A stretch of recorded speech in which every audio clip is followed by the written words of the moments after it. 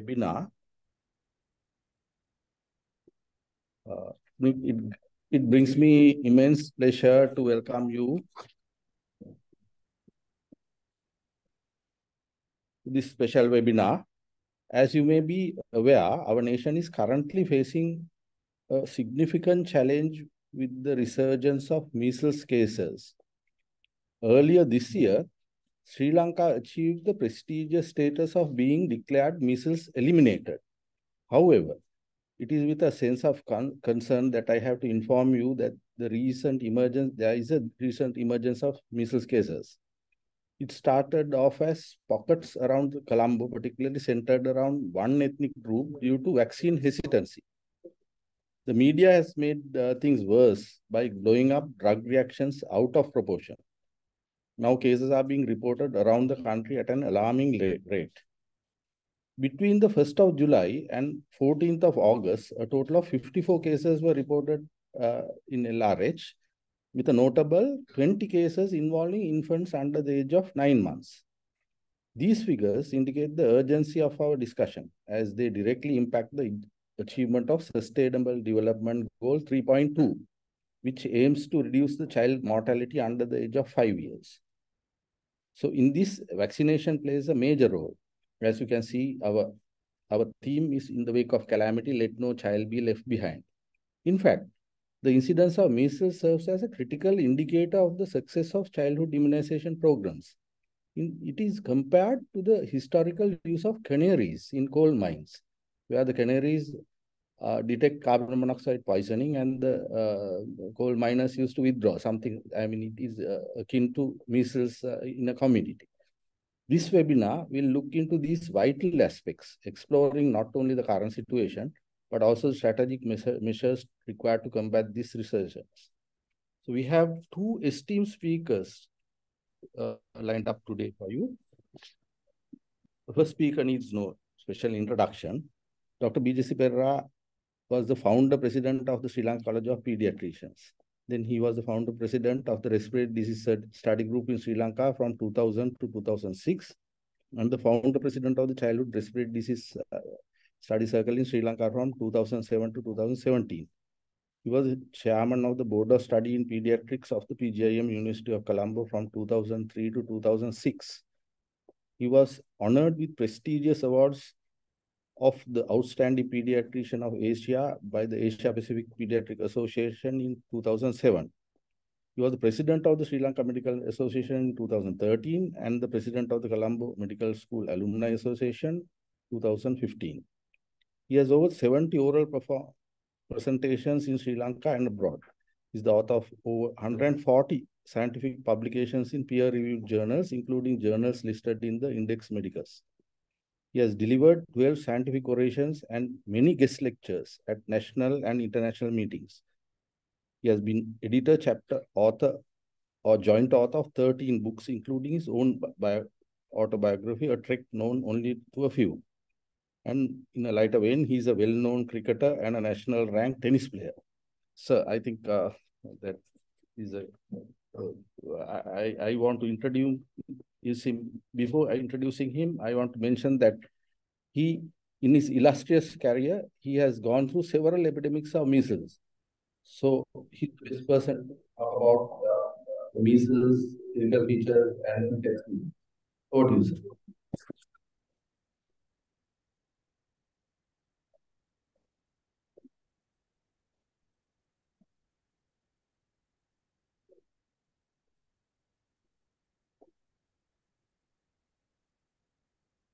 Good afternoon, ladies and gentlemen. I hope everyone can hear me and see my slides. Can we have some acknowledgement? At least one person to say that you can hear me. We can see that. We can hear. You can see the slides? Yes, sir. Yes, sir. Yes, or raise your hand or something to that effect. Yes, sir. Yes. Okay, you can hear me. Clear, sir. It's clear. All right. Thank you, President Sir, for those very kind words of introduction. Some of it thoroughly undeserved, I'm sure. But I will try to do justice to all the things that the President said about me. Now, measles, is it a thing of the past? But I'm sure out of the audience, a vast majority would never have seen uh, uh, a case of measles. So that it will be true to say that it could be a thing in the past.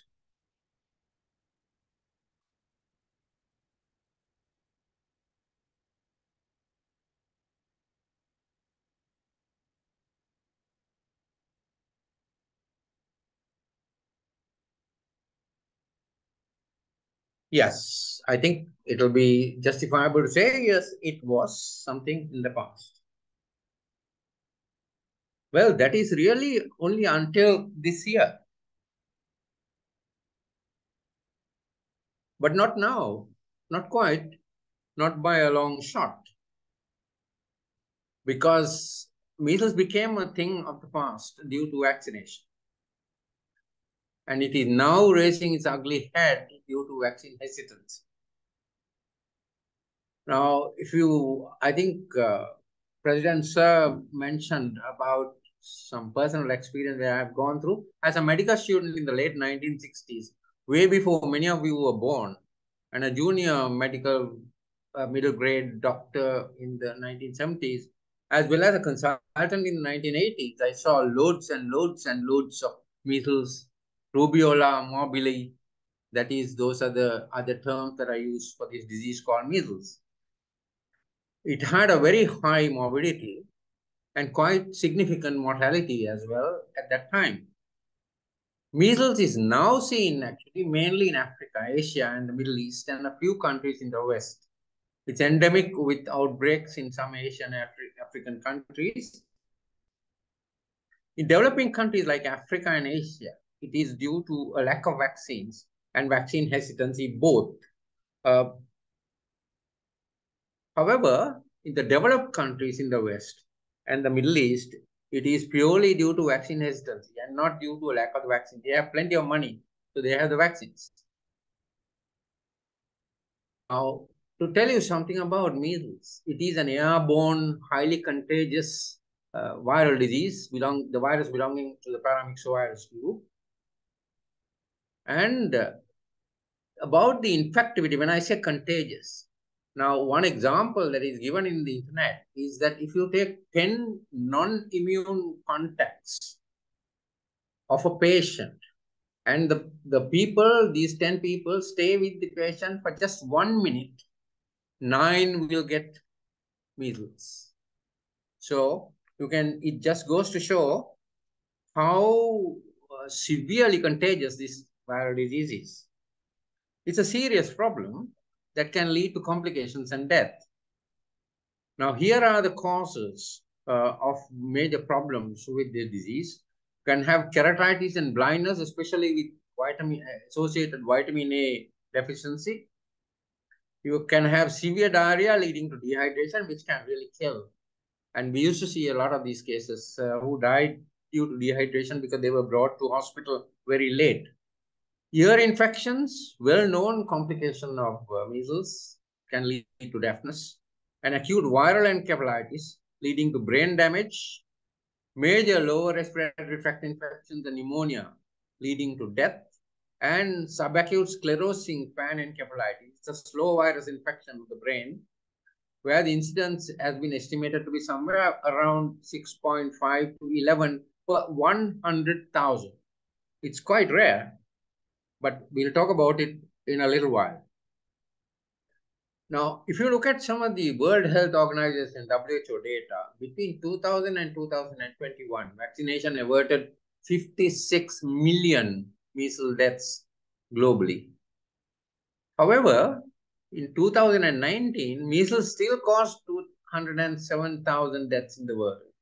So in spite of all this, all the efforts, that significant numbers of children, especially, are dying of measles in several countries as far as the data from WHO goes. In 2022, 83% of children in the world received at least one dose of measles vaccine before their first birthday. So you would think that 83% coverage of all children in the world would be sufficient to prevent an outbreak of measles, but it is not so. Because herd immunity is difficult to establish against measles simply because the virus itself is extremely contagious. And a very, very high level of population immunity with 2 doses in as close to 100% of the population as possible is required for significant protection.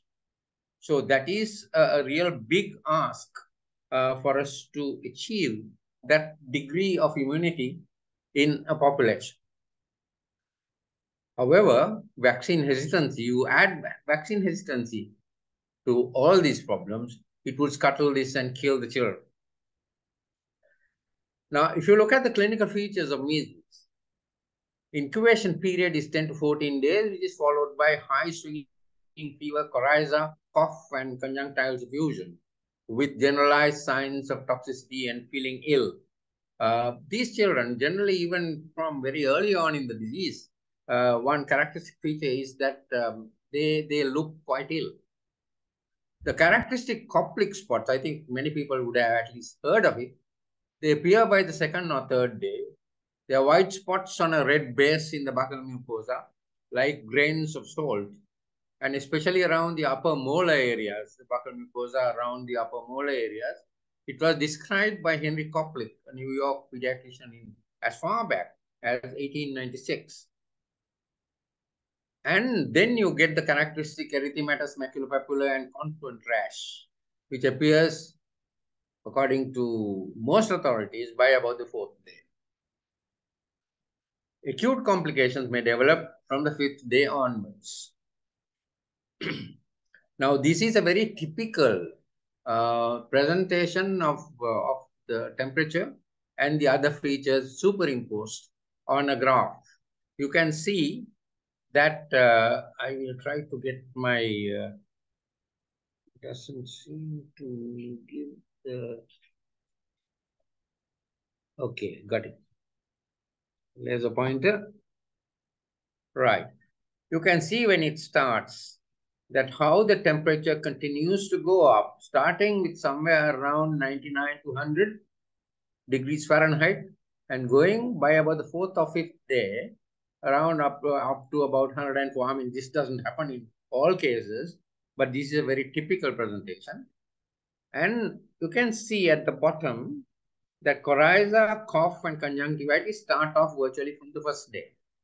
Then the Koplik spots appear somewhere around the 2nd or 3rd day. And of course, the rash classically appears around the 4th day.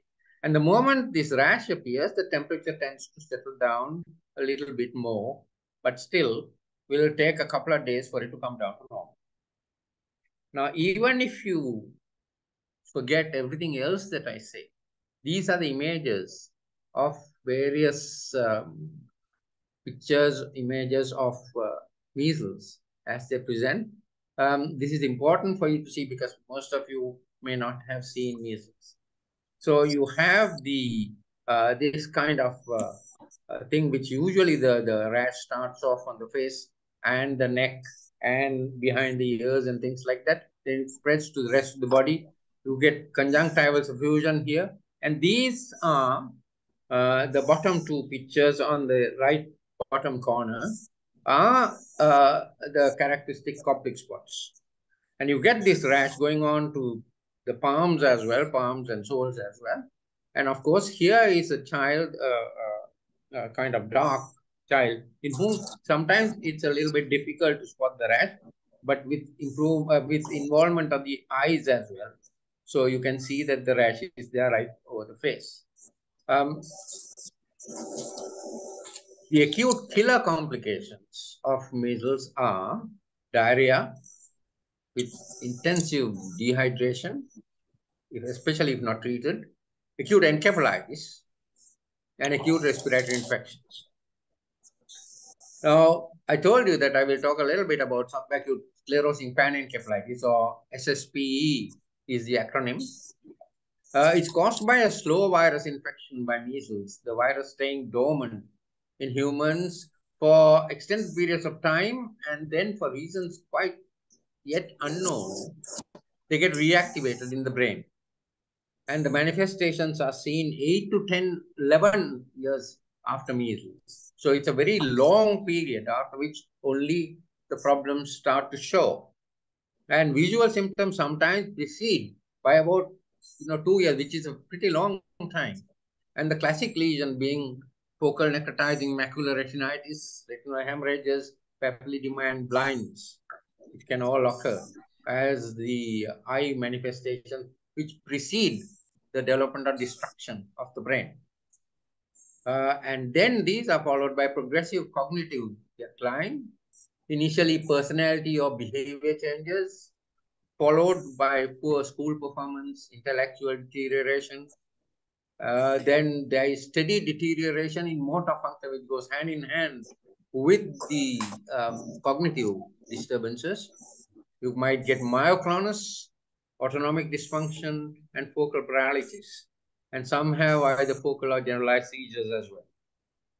And now this is, I think, the most important part of it. The last two lines, patients eventually fall into a vegetative state or a kinetic mutism, which is shortly followed by death. And there is 95% mortality. And the literature says in about 5% you get a spontaneous remission for no reason that we are aware of. We don't know who or what type of patient will go into a remission. But most important thing, there is no treatment at the present time. So if you diagnose SSP, you are virtually signing the death certificate. Now, in 1963, the first live virus measles vaccine was licensed in the United States of America. Now, measles was endemic in Sri Lanka up to late 1980s with heavy outbreaks on and off. Because once it is endemic, you can get outbreaks for various reasons. So measles vaccination was started in August 1984. And here are two research papers that we looked at, that virtually 1 year after the vaccination was started, I was working in Ratnapura, and there was a lot of measles in Ratnapura.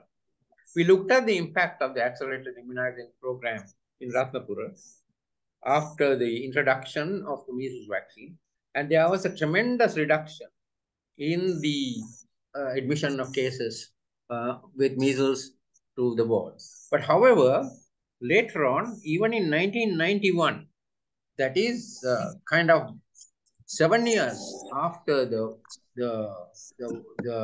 vaccine was introduced, that we still found cases, and it was still a cause for childhood morbidity. This was because vaccination was slow to catch on from 1984 to 1990 or so. Now, there were major outbreaks with many deaths in 1999 and 2000, as well as in 2013. Now, this 2013 one is quite significant. That is when the MMR, the measles, mumps, rubella vaccine, was introduced, and the powers that be decided, that's from the Ministry of Health, basically without proper consultation with the clinicians, the first dose to be given at 1 year rather than 9 months. That was in 2011. And then we had a major epidemic around 2012 and 2013. And we made such a fuss, especially through the journal, where I wrote 2 editorials on this. We forced them to revert back to the first dose at 9 months in 2015. Now, Sri Lanka was declared measles-free by the World Health Organization in 2019. That is 4 years ago. But then, currently, we have a resurgence of measles in 2023. The current measles outbreak in Sri Lanka, it's almost always due entirely really, to vaccine hesitancy. That people have just not bothered to give the vaccine to the children. And there are some subtle differences, because this is the type of thing that you get when you have outbreaks like this, where the disease has been under control for quite some time, there were quite a number of under 1-year-olds, I think, as the president mentioned at the start. And there are variable heights of fever. So you won't get always the sort of very high fevers that you get. Rash could come on earlier in some cases, around the 3rd day, or much later, 7 to 8 days, especially in those immunocompromised people.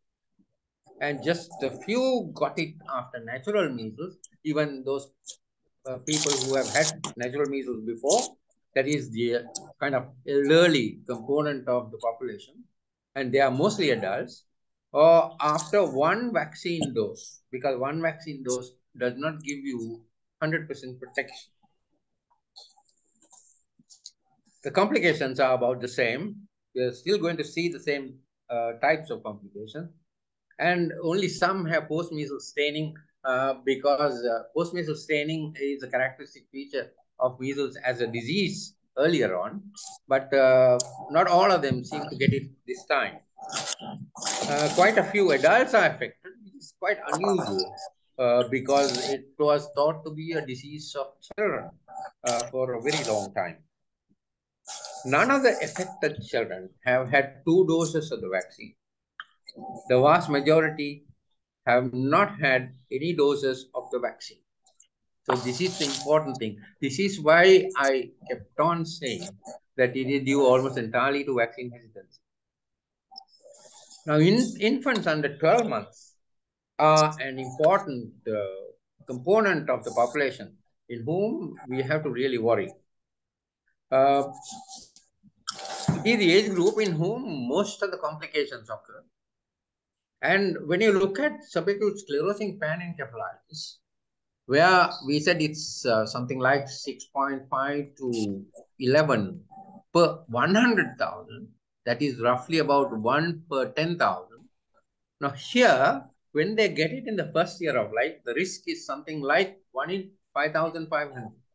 That is, the risk is doubled from the other age groups. And they are quite susceptible due to the very low and undetectable antibody levels after 6 months of age. And this is particularly important because the transfer of antibodies through the placenta is the way in which the babies in the first year of life get some protection against the disease. And that obviously depends on mother's immunity. Now, mother's immunity and the amount of antibodies that are there in the mother, which can be transmitted through the placenta, will depend to a certain extent on whether the mother has had natural infection or the mother's immunity is due to vaccination. Now, all the mothers, almost all the mothers, they have got, except very few perhaps, have got the immune status due to vaccination. And there's pretty good evidence now that the degree of immunity that they get following vaccination, and therefore the transfer of that immunity to the baby, is less than what you get after natural disease.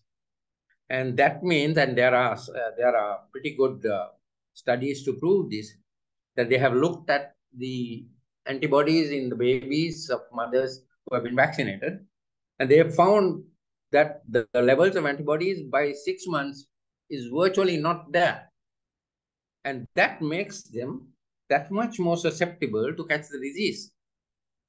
Now, the decision to give the first dose at 9 months long ago was based on the presumption of the transfer of maternal antibodies, because the maternal antibodies may have, because it's a live attenuated virus, that it could have knocked off the virus before immunity could be stimulated. So that was the reason for giving it at 9 months. But I think this position might need to change, because the immunity from 6 to 9 months is practically non-existent in these babies. And now in some countries, the MMR vaccine, measles, mumps, rubella vaccine, is given at 6 months. A few countries in the West, especially when the baby is due to travel to areas with a high prevalence of measles. And Canada is one country that practices this policy. Now, there are a couple of unusual cases that I would like to draw your attention to. The first one is a late middle-aged male who has had measles infection as a child. And when I say late middle-aged, he's well over 50. So therefore, with that measles infection, you would expect lifelong immunity.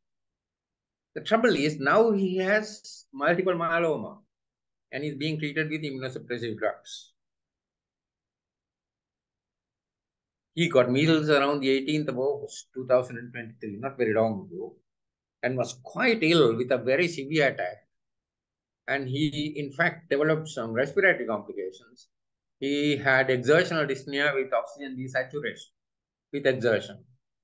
And the computerized tomogram scan showed cellular bronchiolitis, which is one type of bronchiolitis that you can get. There are follicular bronchiolitis. These are radiological identification of the changes that one sees on a CT scan. He has fortunately recovered well with intensive treatment, needed loads of very powerful antibiotics. I'm pleased to report that the patient is recovering very well. The second one is an adult lady doctor who has had 2 doses of vaccine as a child and got measles around the latter part of August 2023. Recovered well. He is quite healthy before and not on any immunosuppressant. Now, this particular person, I have treated as a child, and I have given the vaccine, the first dose of pure measles vaccine, around 8.5 months of age. And then later on, somebody has given the MMR when she was about 8 years of age. So I don't know whether this sort of time gap would have had something to do with it. But it was good to see the immunization card with my writing and with very well-known red pen that is there. Incidentally, there is nothing against her using red in her notes. So there are several possibilities. One is whether one of those vaccines was ineffective, or whether for some reason she had waning of the immunity, or she had come across an extra virulent virus, which could have overridden her immunity in her body. But anyway, she also has recovered. So all is well. That ends well. A couple of random musings on measles, not totally related to the current situation, but I think it's good information for you to know. We know, and there are pretty good reports of acute attacks of measles that are known to induce long-term remissions in idiopathic nephrotic syndrome. And this is possibly due to the immunomodifying actions of measles, because we know even the drugs that modify immunity have a place in the treatment of nephrotic syndrome. So measles does that. It, in addition, has impact on the immune status of the body, and that is probably one of the reasons why you get violent infections in measles, secondary bacterial infections, and which kills. Then measles virus vaccine strain infection by the measles virus vaccine of Edmonton Zagreb variant, and measles vaccine itself have shown some effect in very aggressive Burkitt lymphoma. There are some reports where these Burkitt lymphoma cases which did not respond have responded to this. Last one is the extra potent measles vaccine is being tested as a treatment for multiple myeloma. Significant success has been reported by the Mayo Clinic. And we could hope that the patient that I mentioned, first one, the unusual case, who already has multiple myeloma, by getting measles, it might change the clinical picture for that person, perhaps for the better. Finally, a parting shot, ladies and gentlemen. I personally have every reason to have a certain amount of brain damage. One was because my birth weight was around 800 grams, and hardly anybody survived at that time. When you look at my age, who were under 2 kilograms really. And then I have also, to make matters worse, I have also had measles encephalopathy where I was either semi-conscious or unconscious for about 3 or 4 weeks at age around 5 years. So there's every reason to believe that there has been considerable amount of brain damage as far as I'm personally concerned. But that is perhaps the other reason why I'm so passionate about this disease of measles. Ladies and gentlemen, it's time to take my leave now. And as this beautiful young lady would say, thank you so much for your attention.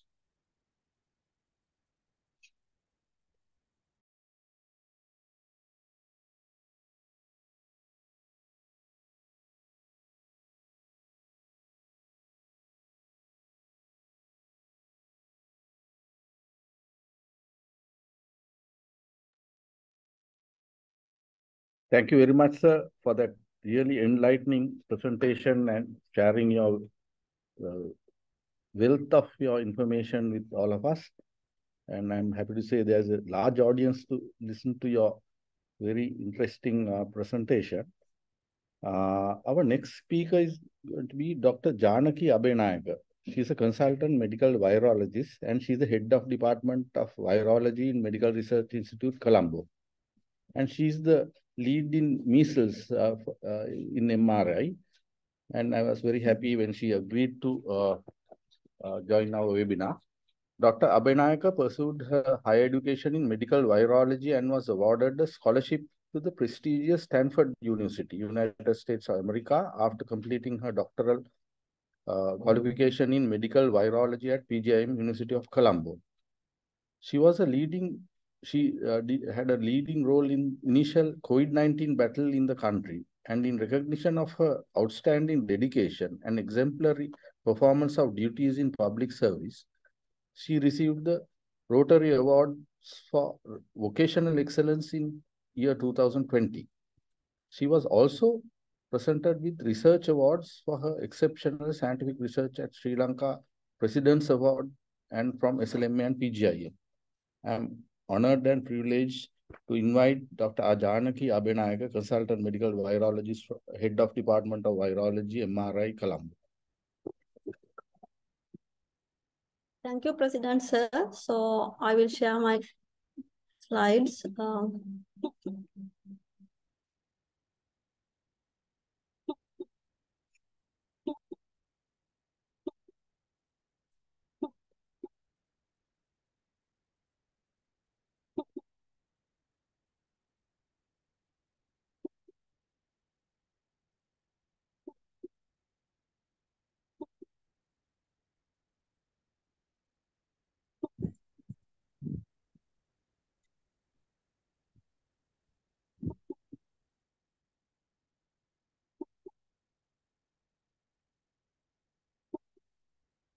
Can you see my slides? Not yet. Can't see the slides. Not yet. Dr. Janaki, we can't see your slides.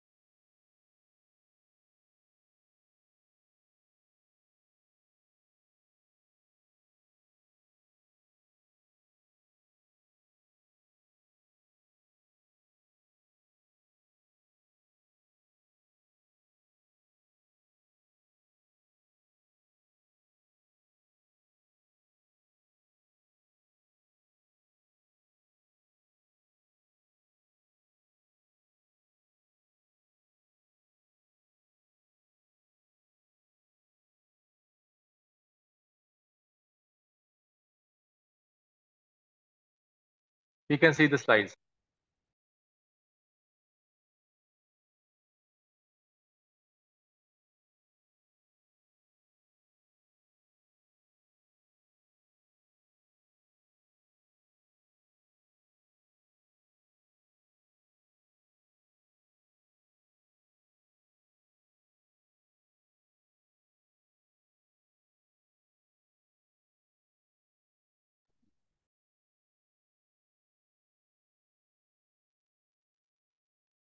Hello.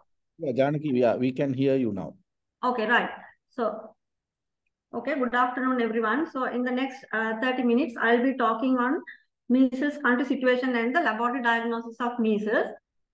And then this is the outline of my today's talk. So, measles virus infection and little bit of virology, and then the measles vaccine milestones and the impact of the vaccine for the disease, and then the global measles trends and 2023 Sri Lanka outbreak, and also then later laboratory diagnosis of measles infection, and also finally challenges for global measles crisis.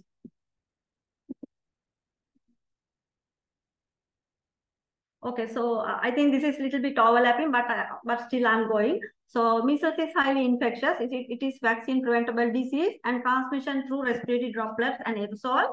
That means actually coughing, sneezing, and direct contact with secretions can spread the disease. So incubation period is 10 to 14 days, and it is infectious before and after 4 days of symptoms onset. And then the clinical spectrum vary from mild febrile rash, severe pneumonia, and even to encephalitis and even to death. So,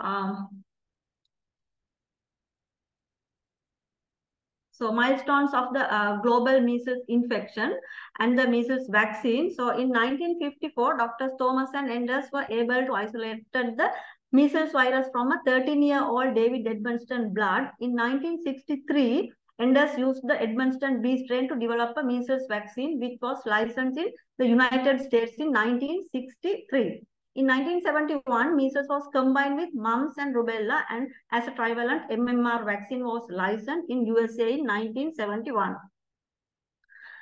So in Sri Lanka, measles vaccine was introduced in 1984 to the children of 9 months old age, and then the measles rubella, that means MR vaccine was introduced again in 2001 for the children of 3 years.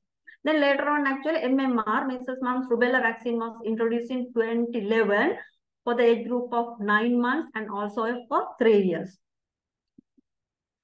So very briefly about the virology. While measles virus is divided into 8 clades containing 24 genotypes, and all vaccine strains are included in genotype A. So you can see A to H we have clades.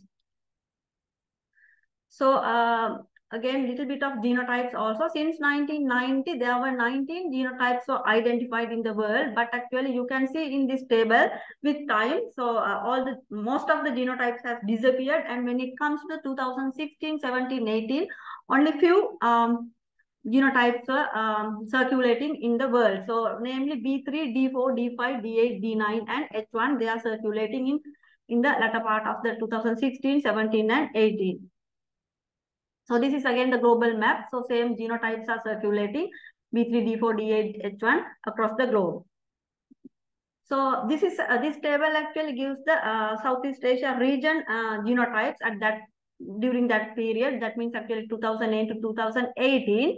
So again B3, D4, D8, D9, and H1. So those are the genotypes actually circulating in the world at that period. So we can appreciate in Sri Lanka. So in 2016, 17, and 18, so it was identified in B3. In 2016, 17, D8, and 2018, it was H1 genotype, measles genotype was circulated. So actually, this is a very good fact.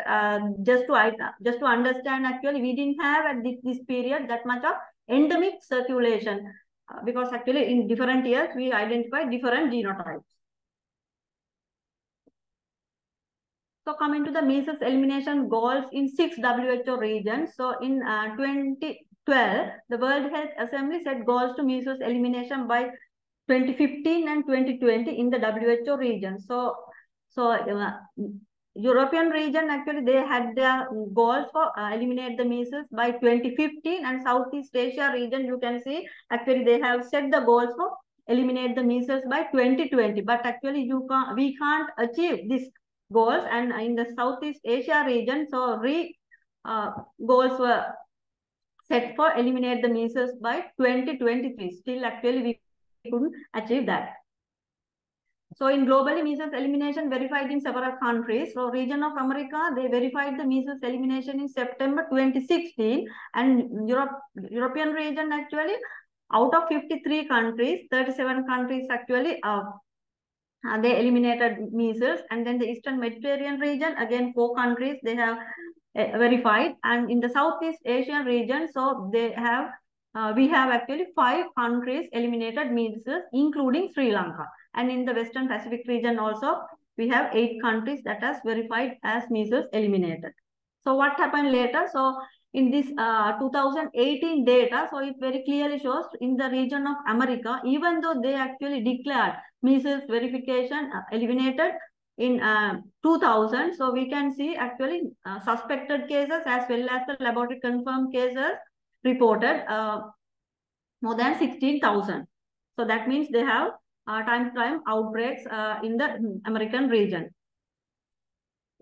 So what is the Sri Lanka situation in 2017 and 2018? This is just before the measles elimination in Sri Lanka. So in 2017, so we actually tested 229 samples. So with actually IgM marker and also the PCR. So 5 cases became positive, and out of that actually we confirmed with the PCR, and then we did the sequencing. So we actually identified that is as a genotype D8. That is in 2017. When it comes to the 2018, again we tested 143 samples.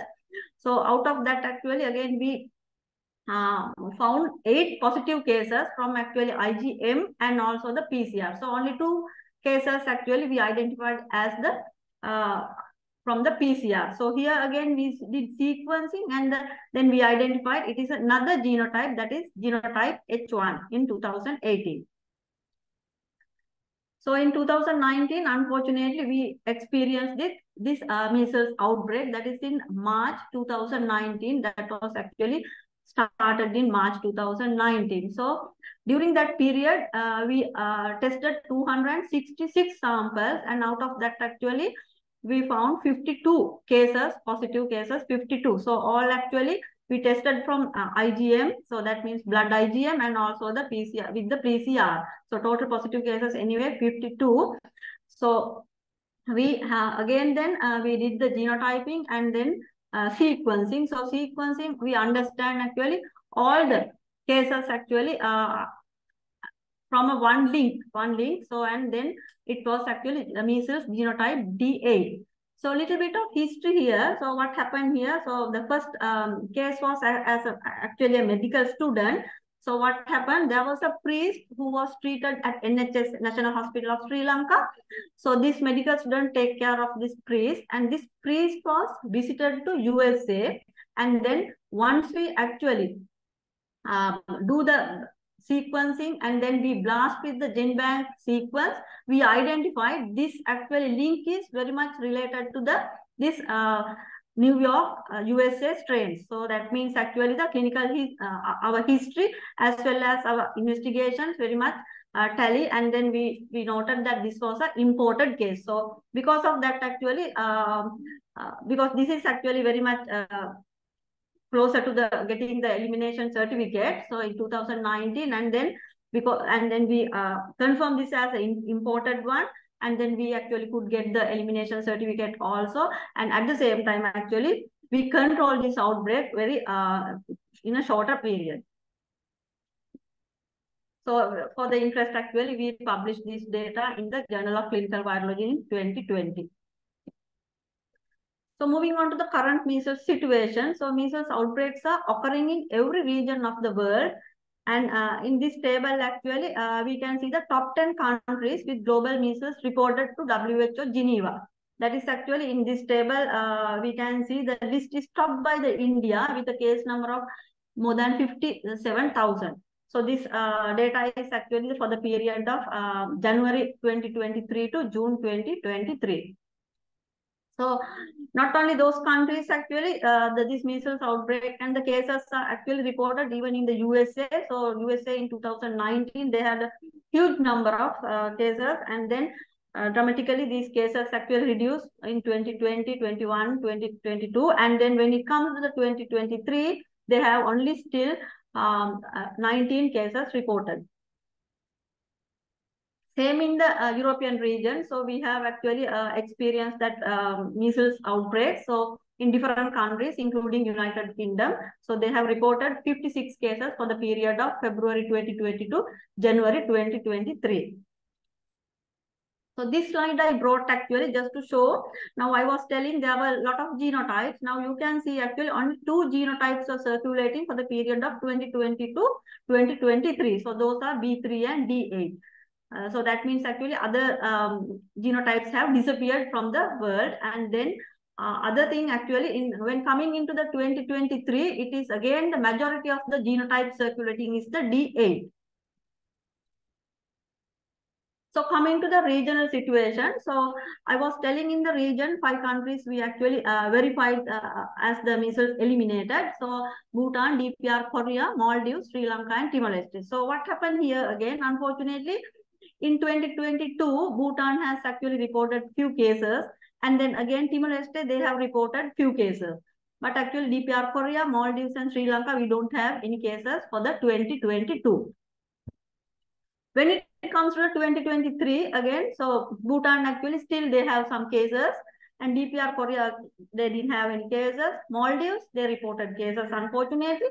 And Sri Lanka, we have quite a lot of numbers, so that is very unfortunate. And then Timor-Leste, they have controlled their cases, and they don't have reported any cases for 2023. So this is the regional situation. Okay, so coming to the Sri Lanka measles laboratory testing data in 2022. So we tested actually 81 samples for the whole year.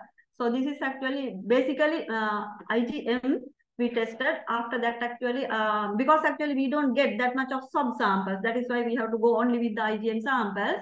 And then once we have positives, we actually get the sub-samples also. One sub-sample actually we got positive for PCR also. Then later on we did the sequencing. And what happened here was, so this is the phylogenetic tree. Later on sequencing analysis. So you can see this case was, after analyzing it is sitting very much closer to this vaccine type. It is a genotype A, Edmundston strain. So then when we go to the history of this case, so it was a child with 10 months old and who has taken the MMR vaccination and then reported with the fever and rash after 10 days of vaccination. So this is actually very much similar to this vaccine type. So this is actually then finalized as a vaccine case. So that is the only case we reported in 2022 from the PCR. So then current measles situations in the country. So in 2023, so from January to May, we reported, we actually tested 40 cases. So out of that, actually 2 were positive with the IgM. So in February case, we couldn't get any sub-samples. So because of that, we couldn't do for PCR testing and any genotyping. But fortunately, this case from the May, so we could get down the sub-sample. So with that, we did the PCR and it became positive. And what we did was, we did the sequencing. So then the sequencing also actually, it came as the measles genotype D8. So this is the first case actually after the elimination of Sri Lanka. So we reported this as the first case. So this case is age 23-year-old male. Actually, case was we received from the National Hospital, and then later on actually we understand. So this is from an area of somewhere Mardana, but actually we didn't know that much because we don't get that much with the request. So hereafter, that means up to the May, that is the situation. Then from June, July, August, you can see in this we have an increasing trend. So total number 43 for June, and then the July we received cases 205, and then the August until 21st we received 258 cases. So out of that, actually, you can see with IgM only here, you can see again the increasing trend of positivity. 12 for June, and then the July 78, and then the August up to now, up to 21st, we had 84 positive IgM cases. So altogether, for 3 months, out of 506 total tested samples, we had 174 positive cases. So this is actually underestimating, because these samples actually we don't get in the proper timing. They don't collect in the proper with the proper timing. That means actually very day one, sometimes actually blood samples are coming. So because of that, actually they are negative. So I will tell that. So then we received at some, not from all the cases, we don't get subsamples. So we received 235 subsamples. So we tested, out of that actually it was positive. 187 cases were positive. So then we analyzed actually how much actually positive only for PCR. So we noted that here 89 cases were positive only with the PCR. So here, that is why I was telling this figure is, this 174 is kind of a underestimating, because we didn't collect the sample at the proper time. So that is, we have to be actually alert when we are taking the samples. Anyway, now, so out of these PCR positives, right, up to July, we did genotyping. Up to July, we did genotyping. So 42 cases, we did genotyping. So genotyping and then the sequencing. So what is the results here? So then this is the phylogenetic tree after doing the phylogenetic analysis. So all 42 cases became as the D8 genotype, D8 measles genotype. So then again, what we did was we actually see these sequences are blast with the GenBank sequences, and that is actually just to see the link of these cases. So then we identified 2 links here. One is actually Victoria, Australia, and then the other link is Ahmedabad, India. So out of the 42 cases, 40 cases had the link of Australia, and only 2 cases actually we had the link to the Indian origin. So then that is the outbreak situation. So because of that, so now in the outbreak situation, the global resource, so this outbreak is actually not only Sri Lanka, so it is globally. So because of that, actually resources are very limited. So we actually determine not to go for another genotyping if there is a special cases arise. So, and actually it is not my decision or country decision. This is a regional decision. So we actually stopped genotyping. We didn't do after July. So then here I just wanted to tell, so total blood samples we received 518. So out of that 175 cases we identified from May 2023 to 21st August. And then altogether actually positive cases. So we had 264, because on 89 cases actually we didn't have IgM positivity. So this is the situation of the now current outbreak. So one more thing here. So now actually now we experience, so all the provinces have the cases. So there is also a good thing just to stop the genotyping. Otherwise, actually, if we are getting some different geography, we have to do the genotyping also. Now we know all the provinces are having cases, and also it is genotype D. So then we analyze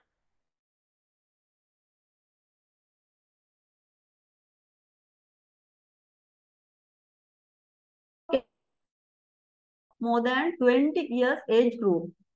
So more than 20 years age group, and then the second group is the age 3 years to 10 years age group. That is the second group that our cases belong. And also we identified actually there are cases belong 9 months age also. So this is the age breakdown, and then the vaccination history actually we didn't get. So because of that, actually I can't comment here whether all the people had vaccination or one vaccine or what. But anyway, actually, which I understood was actually majority they didn't get the vaccine, or some actually they have only got the one dose. So then with that actually current situation, so I'm moving on to the measles laboratory diagnosis. So here we can have test methodologies, 4 test methodologies we can have. But here we are using for the outbreak investigations only 2 methodologies. One actually a detection of measles viral RNA by a real-time PCR. And then the second one is actually detection of measles virus specific IgM with a ELISA assay. So 4-fold increase in measles IgG in acute and and also isolations of measles virus in cell culture also we can perform, but actually outbreak investigations we don't go for those. And then the viral markers actually and timing of testing is very important. So you can see here if we are going for a PCR and then PCR and detecting RNA, we have to collect the early sample. So if you are actually targeting IgM antibodies and go for ELISA testing, serology, so you have to take the little later samples. So PCR, you can see RNA viremia is disappearing when the immune response is building up. So because of that, only actually early samples we can go for PCR, and then the not very early samples we can go for the IgM.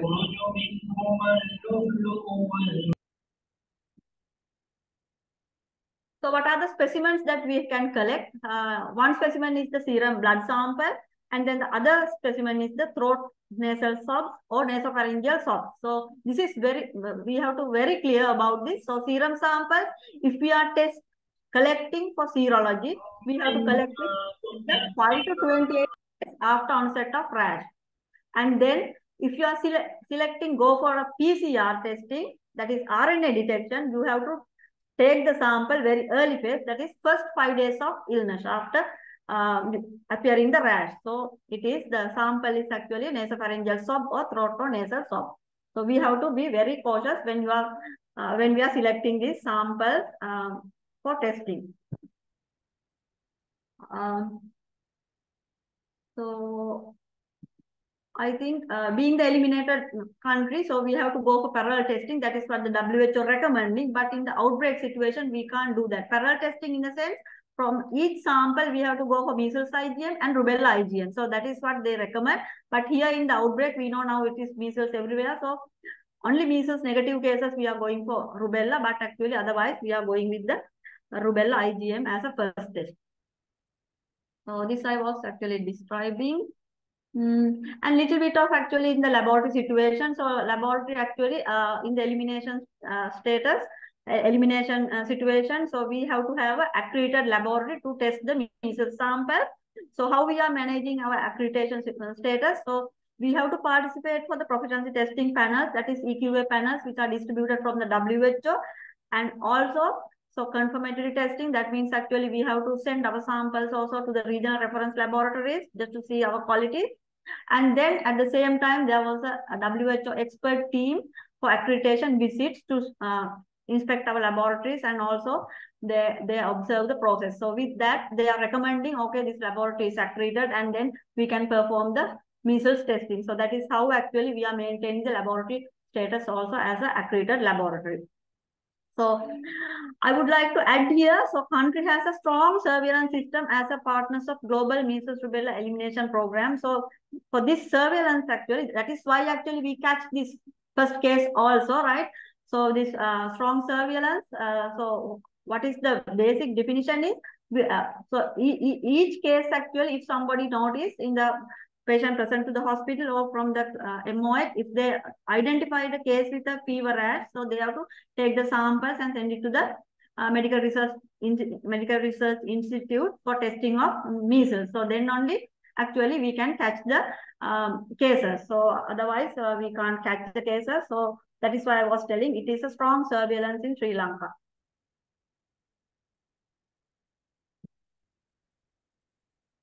So then actually this is the measles rubella testing algorithm. This is actually shared by the WHO. So we have to, in the routine testing, we have to follow this one. But during, again, I'm telling in the outbreak situation, we can't follow this because a lot of testing we have to do. but here we don't do in the outbreak situation. So finally, actually, what are the challenges for global measles crisis now? So it could be vaccine may be the challenge, and then also the gaps in surveillance. So vaccine challenges may be actually primary vaccine failure, secondary vaccine failure, and also actually seroconversion rates are around, sometimes it is 97%. So anyway, so we don't do a post-testing after vaccination. We don't actually confirm the whether this person is protective or not. So protective level is 120 milli international units per ml. So we don't do this testing. So because of that, actually we don't know whether it is seroconverted or seroconverted or not of that particular individual who has taken the vaccine. So those are the challenges. And then again, gaps in surveillance also are a challenge. So number one, as the incorrect vaccination coverage data, either high or low. So that will be a problem.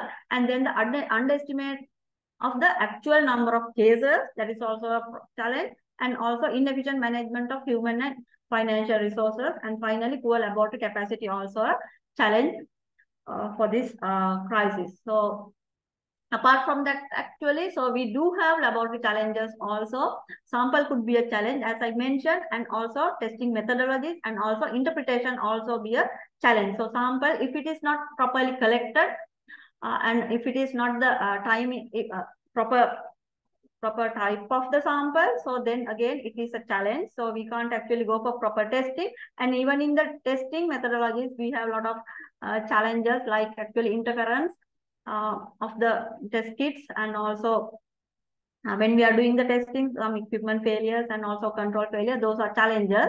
So anyway, so we can actually minimize our laboratory challenges if the proper sample is coming in specially. So for that, actually we have this guideline.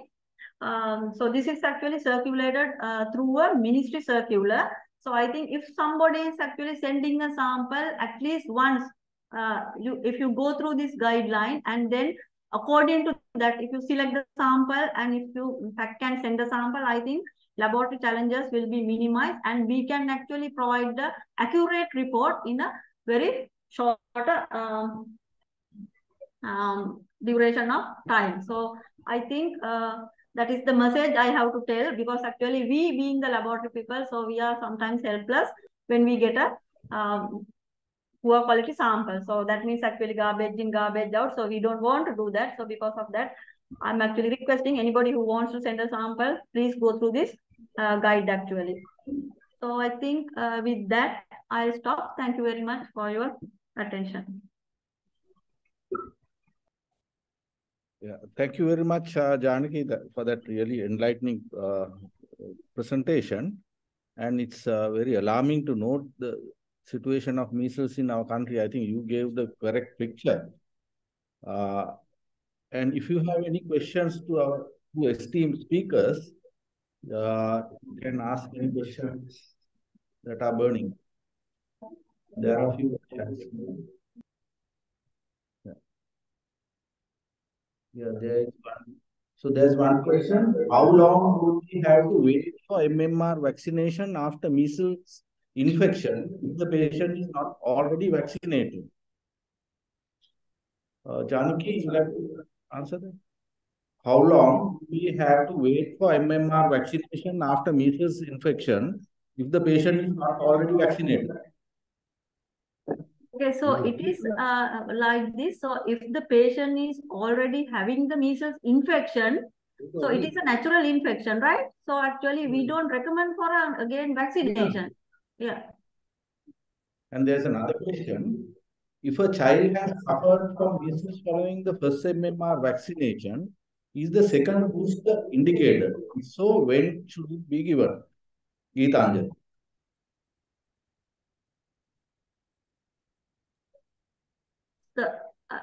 So, can I answer? Yes, so the question, question is actually first vaccination is having some measles-like infection, right? Yeah, if a child has suffered from measles following the first MMR vaccination. That is the vaccine induced. Yeah, it's actually, it's Geetanjali, you like to ask that question clearly. Geetanjali, Jaffna. Yeah, I think Geetanjali Jayatilak.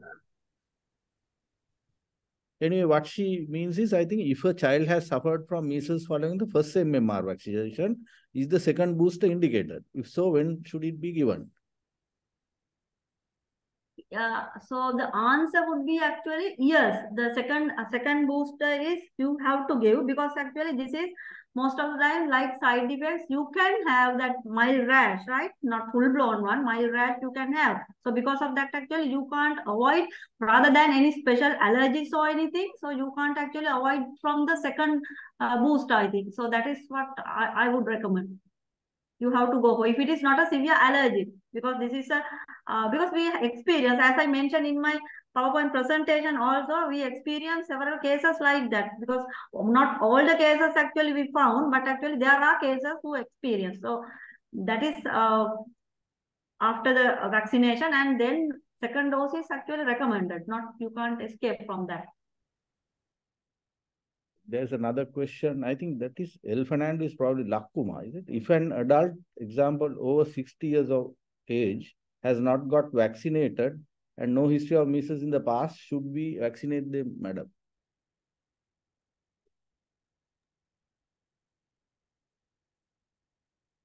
Yes, there are no, because there are no contraindications, I think you can, right? Yeah. Right. There's another question. Most of the population are vaccinated through EPI program. Then why we are worried about regarding the few people who are hesitant to vaccinate?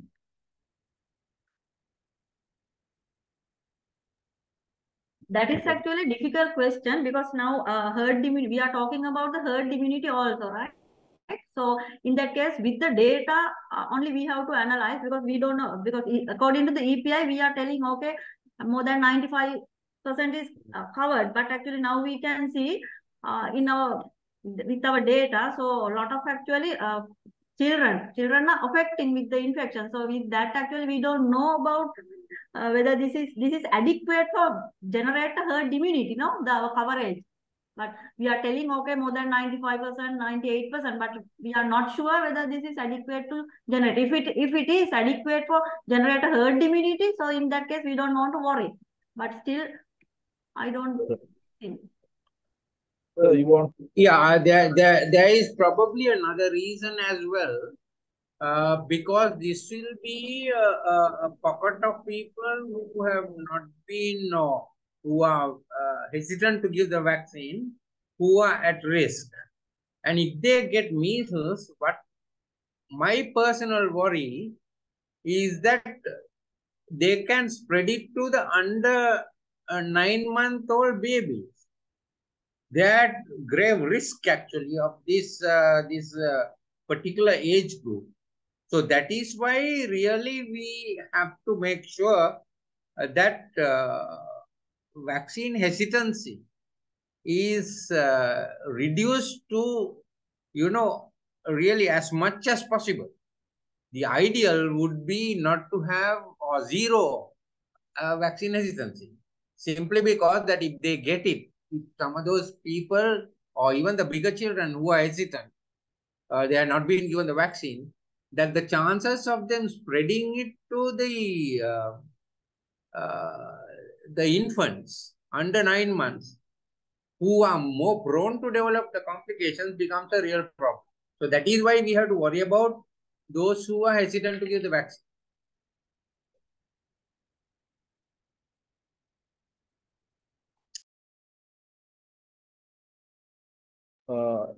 Janaki, one question I want to ask you. Yes. There are a lot of pediatricians in the private sector who would want to do the serology testing.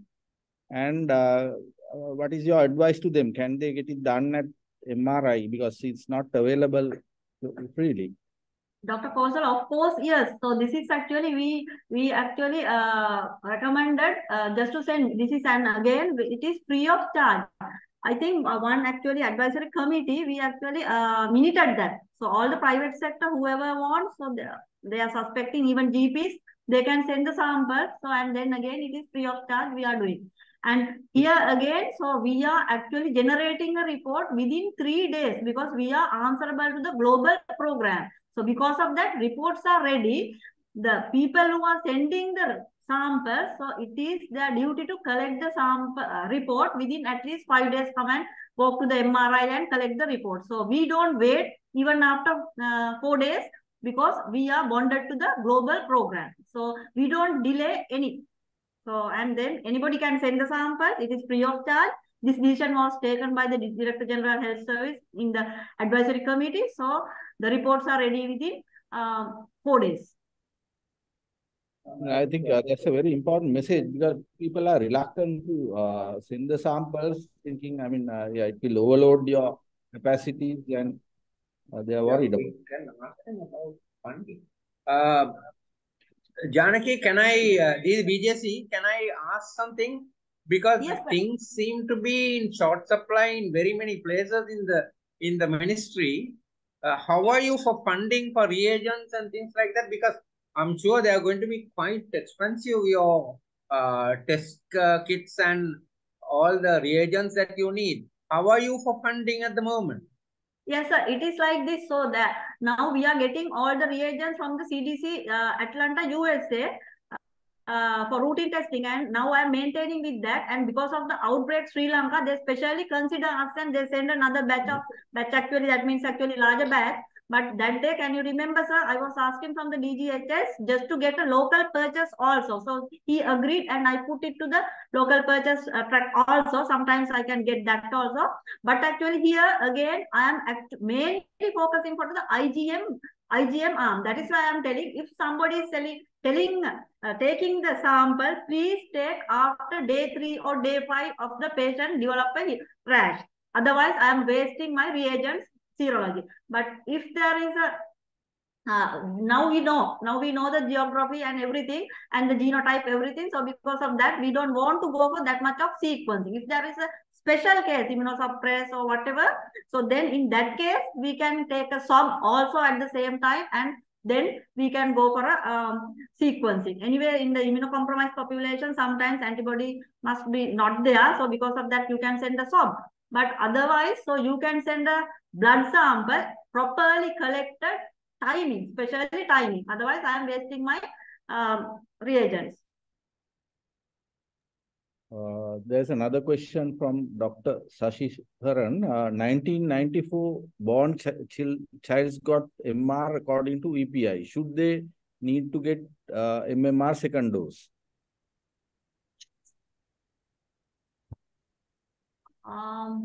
This is 1994. Do they include both vaccines? So if they included both vaccines, 2 doses, so then it is not necessary. So if they don't include it, so they can take the second booster also. Yeah, I think that is the age group that got only one vaccine, isn't it? 94, yeah. 97, I think. Yeah. Okay. So in that case, they can take the second booster. So that was done actually in 2019 when there was an outbreak. Yes, maybe this is the medical students group. So that time they were around 24 years. So I think yes. So in that case, that time we gave the second booster for them. So if there is anybody again, they don't have the second booster, they can go for MMR, no problem, as the booster dose, as the second dose. Dr. Kushla Adijatli said, any plan to vaccinate healthcare workers and other population? Dr. Kosala, actually, I think you were there that day, right? Advisory committee in the ministry. I don't think that they have still their plan, because actually number of additional doses they were talking about limited. I'm not sure about that actually. Sorry about that. Yeah, and there's a comment by Dr. Lakuma Fernando. He says that it needs 100% coverage, not 95%. Yeah, agreed. Yeah.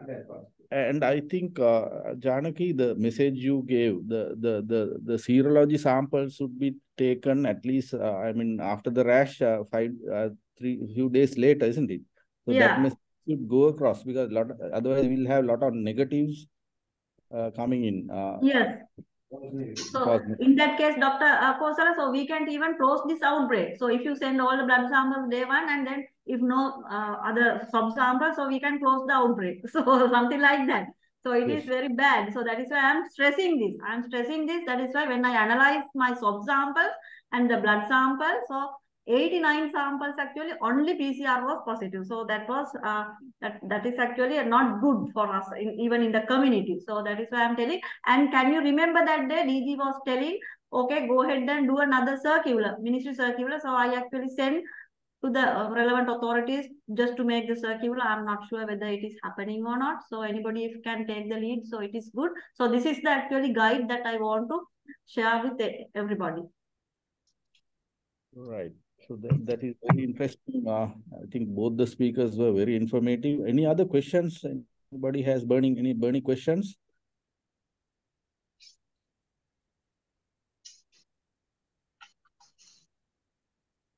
Hello, I'm Dr. Kushtani again. Yeah, we as a microbiologist from hospitals, we have this problem of isolating these patients and managing them in hospitals. So that is why I asked, like, I mean, we have some healthcare workers who are not sure, like, whether they are immune or not.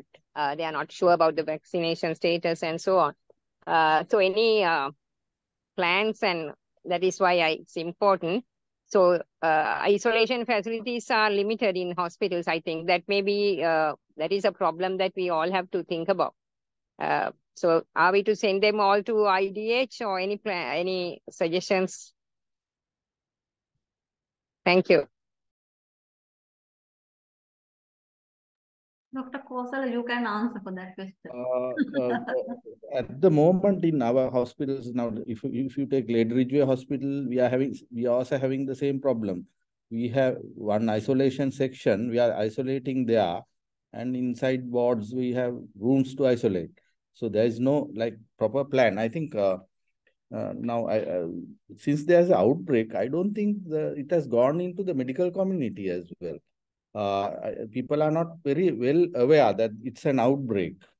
I think we should go and inform the ministry to inform that this is an outbreak and take necessary actions. And as you said, the IDH hospital would be the ideal place to isolate cases.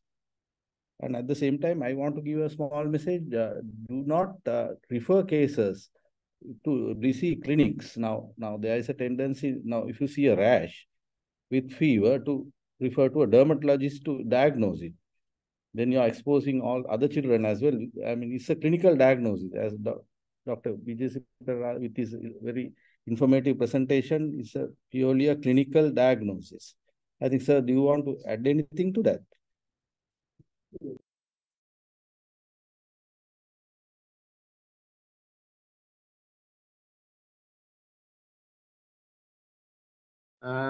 Yes, I think there is a comment about what I said about SSP, the high incidence when infected less than 1 year. There will be an outbreak of SSP in 10 years' time. I don't know whether we can really say that for sure, because the development of SSP depends on a lot of factors. So although the figure of the risk of developing SSP in infants is 1 in 5,500, it may not be a completely true figure, but we can probably expect a rise in cases in case there are lots of children who have lots of infants who are diagnosed with measles. So there is a risk of it increasing, but I don't know whether there will be all that many cases. It's very difficult to say.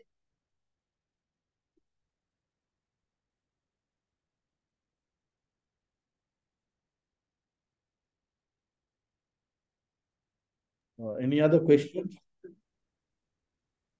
Excuse me, I am Emoj from Jaffna region. Yes, go ahead. This question is for MRI, the virologist. From virologist, I want to expect answer, because in the field level, when we come across fever with rash children, we are as children or other people, we are sending for the hospital for sampling to send to the MRI to confirm the diagnosis.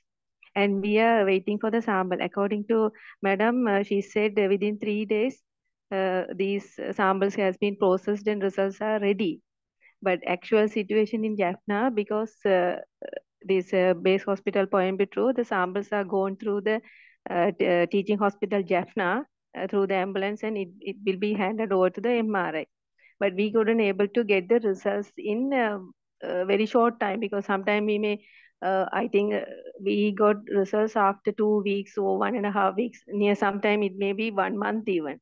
So we are waiting for to vaccinate the children according to the results. So someday they may be age appropriate will be passed.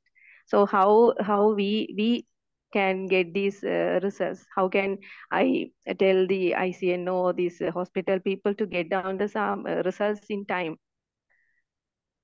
Okay, thank you for this question actually. So everybody, so many people are having actually this question, right? So even I think our sir can remember that day. So much of, even from the IDH, they had this question. But I think from the, as you are sending the samples, right? Some hospitals, they are very nicely, they are collecting when they are sending the samples, right? Through an ambulance. Likewise, they are collecting the samples, reports also same way. But I think it is beyond our capacity. We are in the consultant level, laboratory consultant, right? So we are ready with the report. So I am very sorry to tell that. So the people who are sending the samples, you have to have a mechanism to collect the reports also, because we have passed a huge epidemic also in the country, right?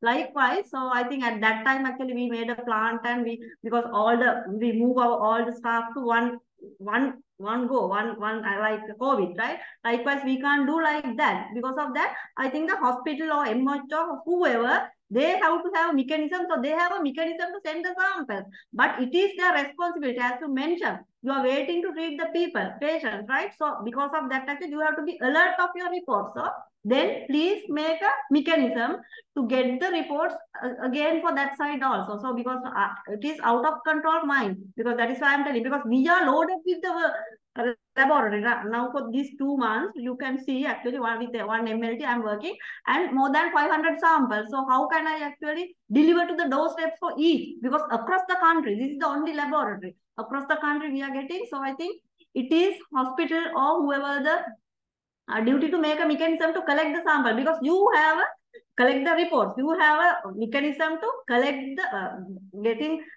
bring the samples, something like that. Same ambulance can collect the reports also, right? Some hospitals, even Perera, even Jaffna Hospital, Jaffna Teaching Hospital, they are doing that, I know. So likewise, so otherwise I don't know what I can do actually. So very sorry about to tell this. Can't we have a mechanism sent through the mail of that hospital about the results? Yeah, we can make you mean email, right? Yes, email, yes. Yes, To so the we hospital can mail, if you dispatch those things, it's easy for us. In that case, actually, we can't actually send the report, just a table-like thing, only the result, right? Yes, like that's enough, because we can trace from the BHT and we can trace it from those hospitals. Have a focal point, and then we can do that way. Yes. So I can tell that hospital ICNO to speak with MRI and make some arrangements to get the mail, isn't it?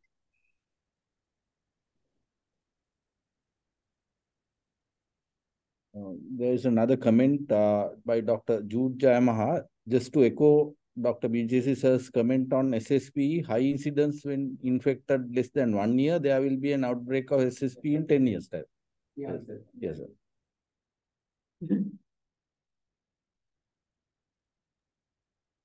Yes, sir. Yes, as I indicated earlier, the risk is there, but I think the exact figures are subject to very many other confounding factors. Because although these risks and incidence figures that people give for these things, say 1 in 5,500, you don't know which one would fit into this one. So it's very difficult.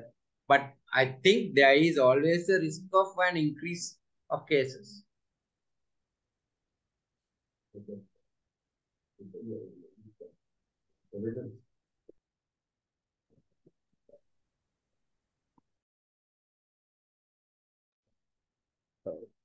one?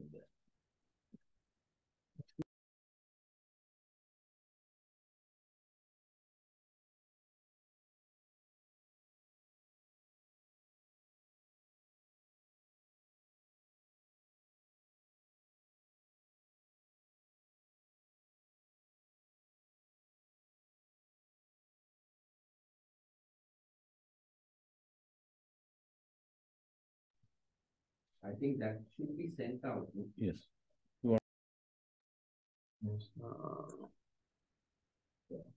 Yeah, Janaki, one other thing that you did mention about the timing of the samples, I Yes, think sir. that has to be really sent in the form of a circular or something like that to all the institutions. I don't know whether that is possible, giving the ideal times at which the samples should be collected. Is that possible? Yes, sir, it is possible. That day, can you remember, sir, in the advisory committee, right? Communicable advisory committee meeting, Muted. DG asked to make another new circular. So Yes. the same day, sir, I sent this guide to the people who are making circular. So I don't know what is happening. So any other, Right. you can recommend me any Okay. other way. So I can send you this guide, please. Janaki, as a college, can we make sort of a guideline and give it as a circular to the ministry? Your pediatric college. Yes, I can send you. So then you can make a circular, no problem. Because I just want to give this guide to everybody, because not to actually send a false sample. So that whoever do it is fine. So Yeah. thank you so much. Yeah, but Janaki, if you send it to us in the college. Right, I'll send to Dr. Kosala. We can disseminate it to all our members, and that will cover all the important sort of components of people who would actually be sending the sample. So we can do that easy. Right, sir. I'll do that today itself.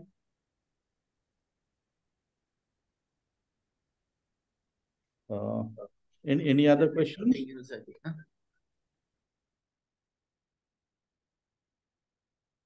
Okay. Then thank you very much, both the speakers, for that really, I mean, very enlightening presentations they made, and I must thanks Dr. Janaki for that. I mean, giving us statistics about the real situation of measles in the country, because I mean, even as pediatricians, we were not that aware that it's a. I know that it's an outbreak, but it looks, I mean, by your figures, it's a more than outbreak. I think thank you very much for enlightening us. I think we should be very, I mean, surveillance-wise, we should have a system to curb this outbreak. And thank you very much for joining, everyone. And let's hope that we can go ahead and make a good guideline through the college and disseminate among our members at least. Thank you very much. Thank you. Thank you so much for the opportunity. Thank you so much.